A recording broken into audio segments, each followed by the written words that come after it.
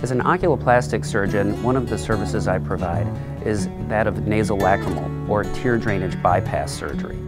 Tear drainage bypass procedures are going through an evolution at this time. Traditionally, a tear drainage bypass surgery was performed with an external incision, creating an alternate pathway for the tears to drain from the eye down into the nasal passage.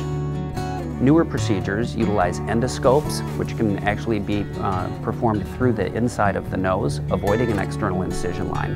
And I think one of the most exciting new innovations developed in Europe, and I'm going to be bringing these procedures to the United States in Minnesota, is what's called a transcanalicular diode laser, DCR, or tear drainage bypass surgery. In this procedure, a fiber optic laser is actually inserted into the small tear drainage pathway, and then a new opening is created and a stent is placed.